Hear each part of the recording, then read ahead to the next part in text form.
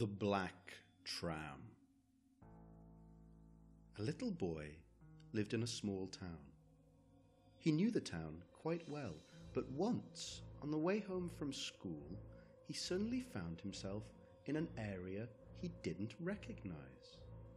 The strange, empty streets were lined with unfamiliar buildings and trees. It was also getting dark very fast, even though it was afternoon. He saw a tram stop and decided to catch a ride back to somewhere he knew.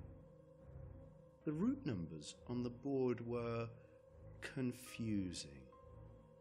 There was one tram numbered 1932-1958, one numbered 1983-1995,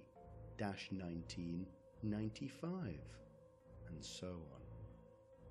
They reminded him of the dates on gravestones, but he had no time to think as a tram was approaching.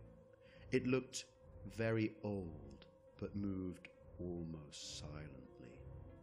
It was also completely black, like a hearse.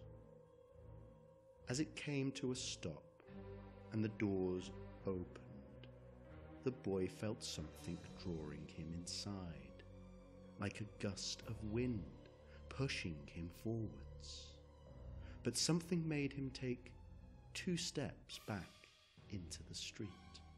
Suddenly, he was on a lively street that he knew, and the black tram was gone.